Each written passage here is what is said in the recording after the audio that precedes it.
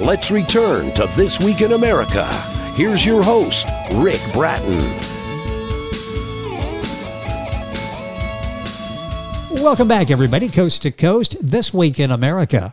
Published by Christian Faith Publishing, Sally Breeze Green's book, Lo and Behold, A Christmas Story, shares with children and adults alike a fun and heartfelt creation that will take them beyond the stars as the angels of heaven get ready for Angel Gabriel's news of the sacred birth of the Savior. A beautiful story and adventure ensues as Lo and Behold take up their task of delivering the very important news to the hills of Bethlehem. Sally Breeze Green holds a certificate in spiritual formation from Columbia Theological Seminary in Decatur, Georgia. She served most of her adult life working in the local church setting in various capacities. She has served as a ruling elder for several tours of service at First Presbyterian Church in Midland, Texas, in the area of prayer ministry, which is her first love. She retired from eldership in mid-2019. She served as choir chaplain for 12 years. She's devoted much of her time since then to writing. That's her second love. Lo and Behold was adapted as a musical and presented in her home church in 1993. That was before publication, and updated for presentation at Christmas in 2020. Lo and Behold, A Christmas Story by Sally Breeze Green shares a delightful tale of angels and heavens and the Savior's birth. And Sally joins us on This Week in America. Hi, Sally. Welcome to the program. It's great to have you with us. Oh, thank you, Rick. It's a pleasure to be here. What a delightful story, so well told and illustrated. The book available at Amazon, the usual places. We'll go through all of that as we talk on the program. What was the inspiration? I love the story behind writing this book, Lo and Behold, A Christmas Story. Share that with us, the way this came about. Well, actually, I've had a very interesting life in my dreams, and it seems to me that God speaks to me in my dream life, and this really came about as He woke me up about 3 o'clock one morning, and this was many years ago, and He said, get up and write this down, and I thought, that's got to be from somewhere besides my thoughts pattern, yes. you know. And so I did, got up and started writing, and it just seemed to just flow right out of my pen. And next morning when I read it back to myself, I thought, wow, this is really neat. And I wonder if this could be used, you know, to get the word out, especially to little ones. I feel like today's time is really tough on little kids. They don't have much to secure them in their faith, I don't think. Anyway, that's my opinion, of course. No, I think it's accurate, yes.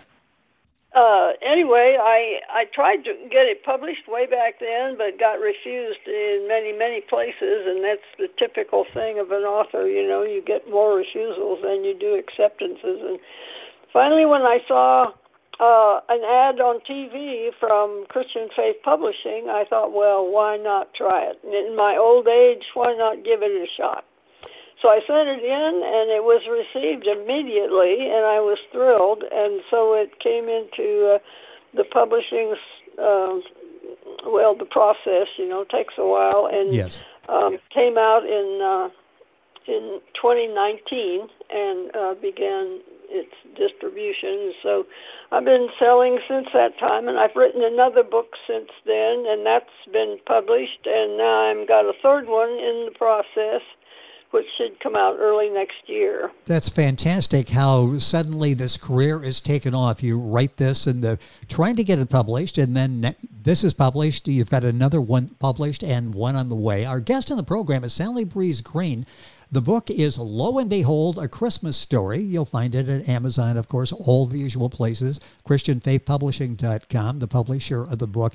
I want to talk about writing of the book, but you say something that's interesting, that rejection you have to go through, and that is so typical of a first-time author trying to make an impression, to get somebody to read and to accept the book. Talk about that. That's a real lesson, isn't it, for others out there who may have desires to be a writer, because rejection is part of the process, isn't it? Oh, it certainly is. I kept all those rejection letters over the years in a file, and I kept going back and reading them, and it was the same kind of thing. This is not our genre. It's not time for this, and we don't do this, and, you know, every time I get a letter in the mail, I think, oh, maybe this is it. Maybe this is it. And, of course, it wasn't. And that's why I was so thrilled when I got the phone call, actually, from Christian Faith Publishing, and they said, we really liked your narrative, and we want to publish it. And I just couldn't believe it. But it took all those years. Sometimes we have to wait until our dreams get fulfilled. Exactly. And persistence is the word that comes to mind if you're thinking about writing or doing anything in life. When you're rejected, that doesn't necessarily mean forever. That's just a temporary setback. I want to get back to writing this, because the way you talk about it, it's almost like you had a divine inspiration to write the book and to help you write the book. Talk about that, because it sounds like you had a co-writer along the way here.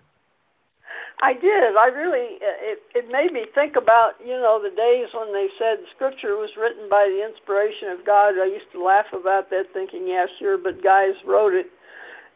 But this, I felt just exactly like that, because it just started out just, in the beginning, this little story just came out, and I just kept writing and writing, and I went to bed that night thinking, well, that was an interesting dream, but they always say when you have a dream, you should get up and write it down right now, because it sinks into your subconscious right away.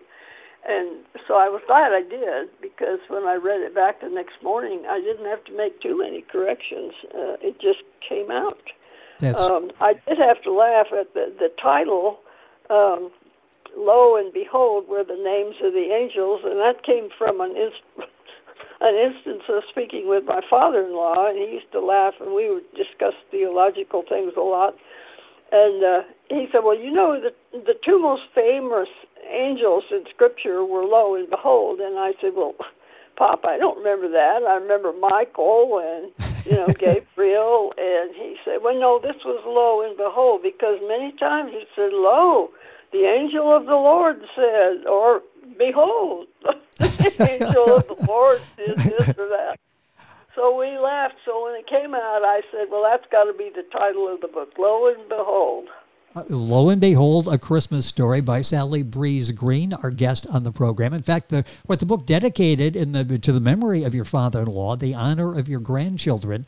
Once you started this process and then getting it illustrated, and so many of the reviews talk about the beautiful story and the beautiful illustrations that will spark the imagination of young people. Talk about the process of getting the words, the text properly illustrated to bring the story across to the reader.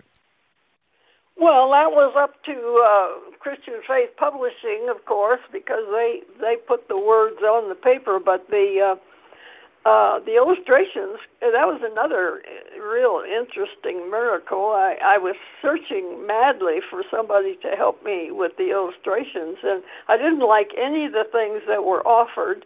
They just didn't fit with my feelings about what the text said. Yes. And my nephew came to visit one day, and again, this was like out of the blue. He was coming for several years and never did get here, and all of a sudden they said, we're coming. And I said, oh, great. We had just moved twice, so I was in pretty much bedlam at home. And I don't know, we got to talking about what have I been doing, and I told him about the story. And he said, well, why didn't you call my daughter? She's an illustrator. And so he took the book home. It had some doodles written on it years ago when I first, put it down on paper. And she took it home and she said, oh, I love it. I've always wanted to be an illustrator of children's books.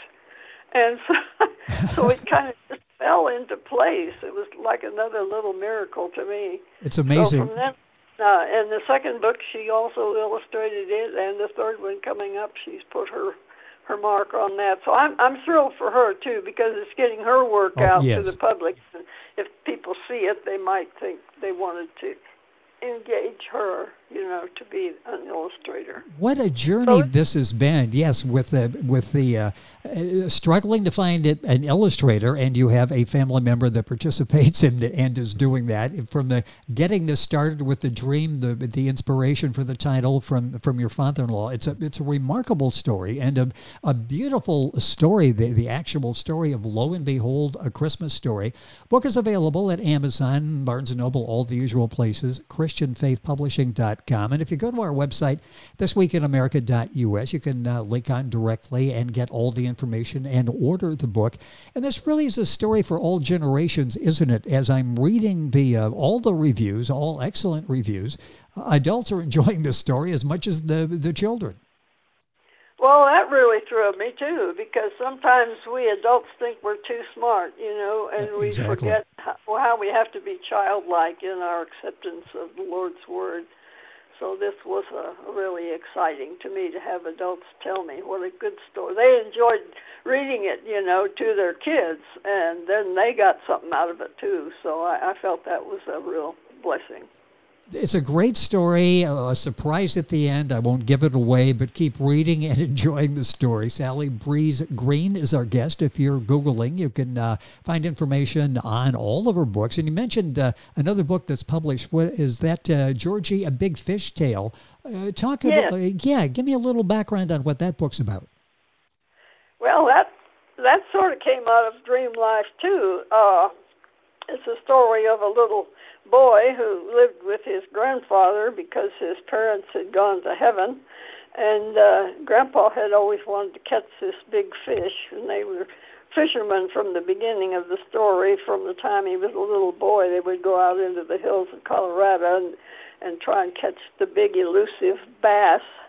And finally, of course, in the end of the story, they catch the bass, and it was a tribute not only to Grandpa, who then had passed on, and Grandpa had wanted Grandma, who was also in heaven, to enjoy this. So it was just it's a virtue value book. It's not a fantasy like Lo and Behold, but I figured this is for the little older child who might be seeking to answer some of his own dreams. It came out of my own history. Actually, my dad used to take me up in the mountains of Colorado, and we would fish. And it just hooked up with, and the dog in the story was one that my brother found at the Safeway store when we lived in Denver. So it's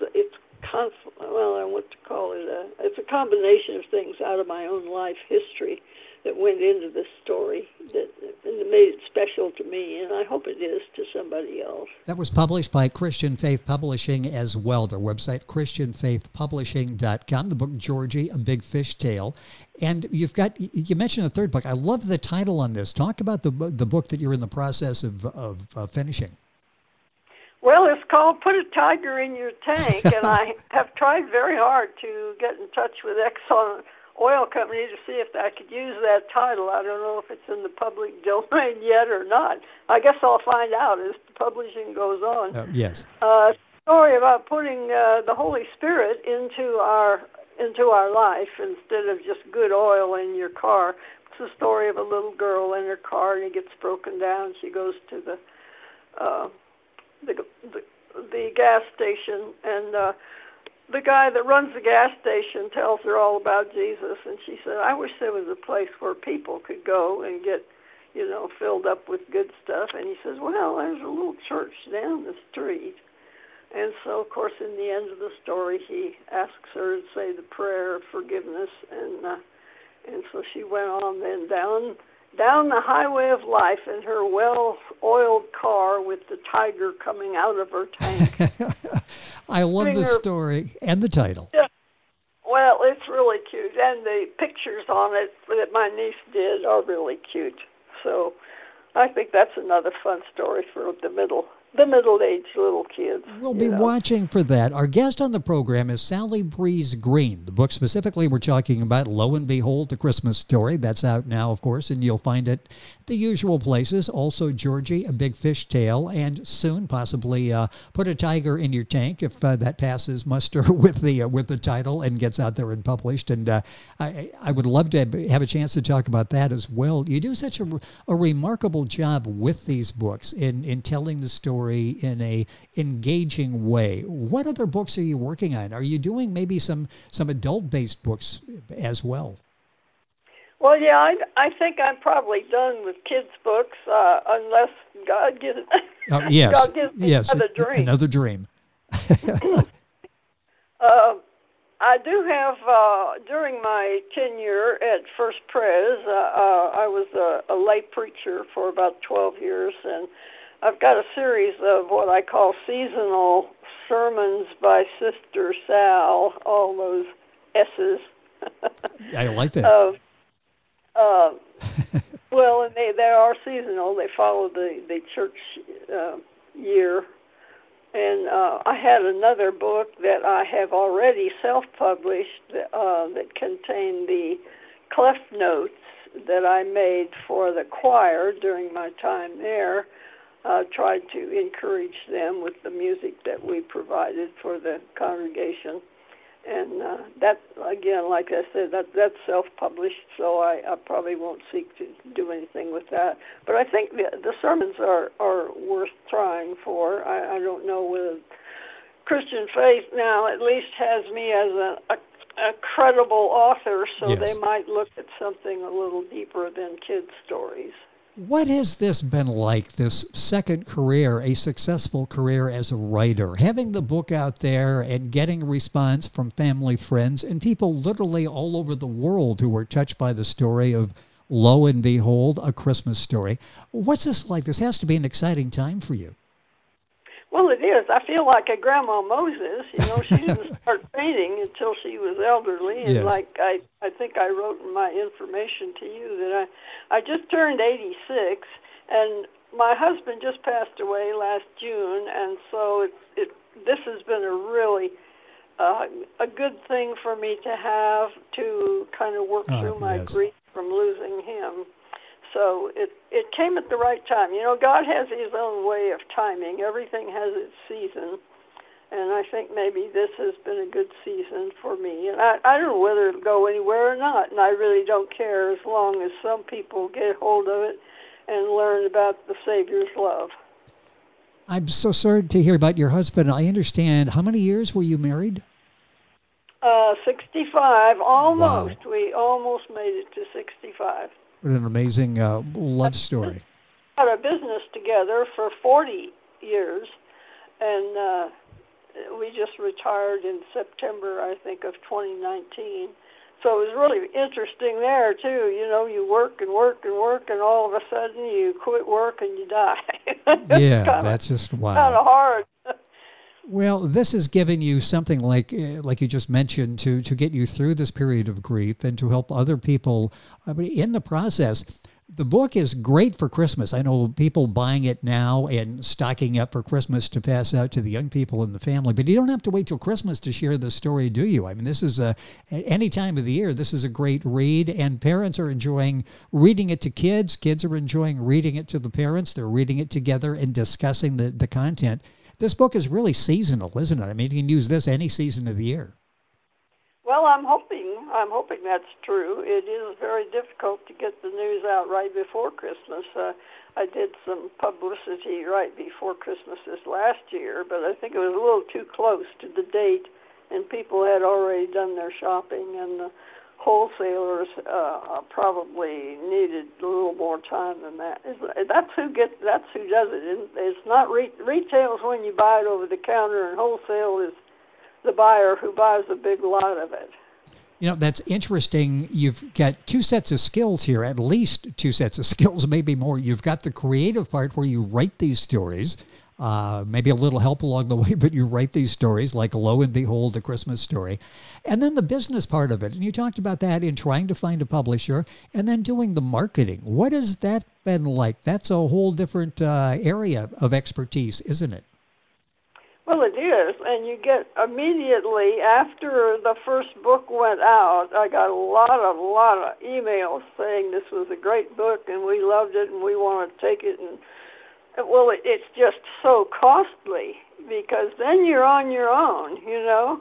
Yes. Christian Faith does a little bit of marketing for you, but it's really up to you then to find your own places of distribution to put it out before the public. And that has been really difficult, or at least has been for me. Well, yes, and you hear that from authors all the time, the difficulty in doing the promotion out there. I guess with social media and all the podcasting networks, all of that, it's a little easier to get venues. And this book is doing quite well, and you can find it, again, at Amazon, all the usual places. The book is Lo and Behold, A Christmas Story by Sally Breeze Green. Breeze is Breeze. If you Google that at ChristianFaithPublishing.com, her books are available there as well. The other book that's out is Georgie, A Big Fish Tale, and soon another book out there, and hopefully we'll have a chance to talk about that as well. Sally, it's been fun having you on the program. Congratulations on all the success and all the enjoyment you're bringing adults and young people worldwide with the book Lo and Behold, A Christmas Story. Thank you for being with us on the program. Well, thank you for the opportunity, Rick. Have a good day. It has been our pleasure. And the book, once again, Lo and Behold, A Christmas Story. Sally Breeze Green, the author and our guest. Information on our website, thisweekinamerica.us. And we're back on today's program after these messages. This Week in America is online. You can visit our website, thisweekinamerica.us. Scott Pinkerton, Associate Producer of This Week in America. Jay Anderson, Segment Producer. Ben Watson, Webmaster. Otto Bechet, Director of Engineering and TV Production. This Week in America produced and is a trademark of Blue Funk Broadcasting, LLC. For information on all of our guests and to listen to this week's show, our website again at thisweekinamerica.us. And I'm Sean Bratton, Executive Producer of This Week in America.